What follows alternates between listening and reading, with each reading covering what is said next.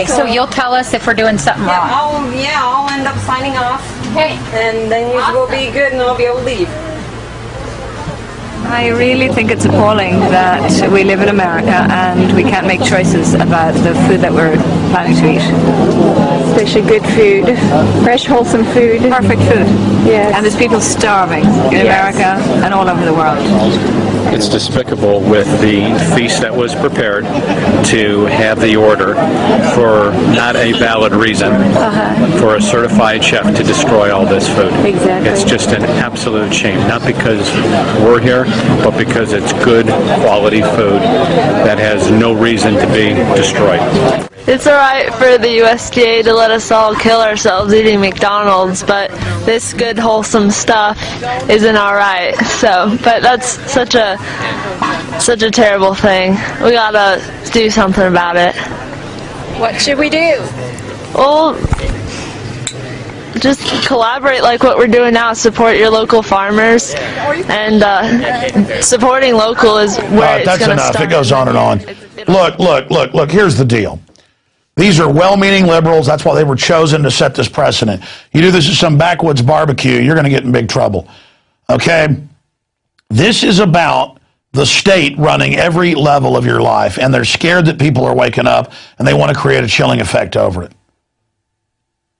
Unless you're a prince. Now, I've read books about it, seen documentaries. I'm glad the crew, without me even pointing this out, found this for themselves.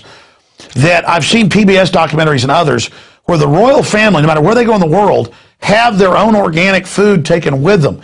And on their ancestral lands, which are thousands of square miles, they have whole villages that are basically in the 18th century, or 19th maximum, with organic food, organic meat, organic everything.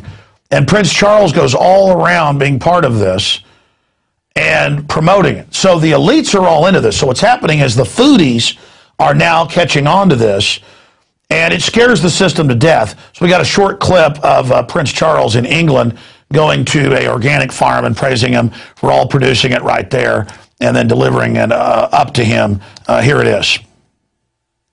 The Prince of Wales hosts a reception for the Garden Organic. A sunny garden at Highgrove played the setting for a garden organic reception hosted by the Prince of Wales today. The charity has promoted ways of growing organic food for over 20 years and has attracted a number of well-known food industry experts to its cause, including Michelin-starred chef Raymond Blanc. The Prince's own garden at Highgrove has been run on an organic basis for the last 20 years, as is the nearby Duchy Home Farm. The gardens at Clarence House and Birkhall are managed in the same way. What's happening is the trendies and others are discovering what the rich elite are doing. So now they want to copy it, and the system's saying, no, you're going to eat some McDonald's, you're going to eat some GMO. Now drink some fluoride and shut up and take your vaccine. Your cancer rate's tripling. The organic's for the elite, not for you. Comprende?